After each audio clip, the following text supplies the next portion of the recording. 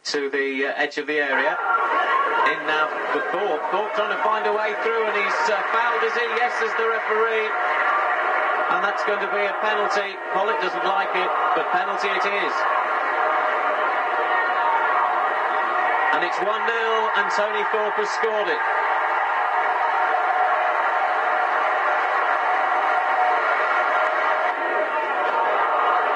Big cross into the back post, and nobody's picked up Paul Miller.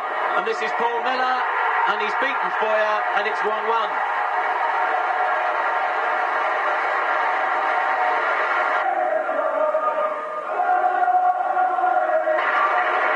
For Guentchev, and Guentchev's gone in there with the elbow, and that could be a red card for the Bulgarian.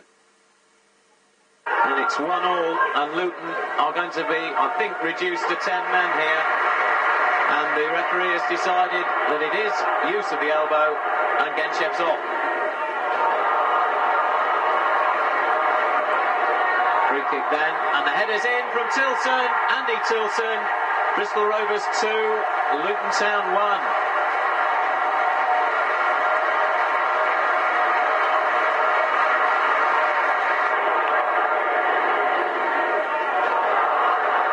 The Rovers keeping the pressure on well here. It's played forward for Curitan. Curitan's cross, and Holloway scores. Ian Holloway, the player manager, makes it 3-1. Now Waddock.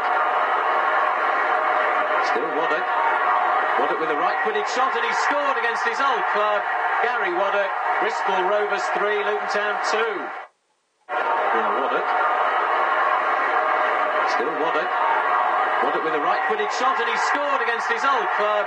Gary Waddock, Bristol Rovers 3, Luton Town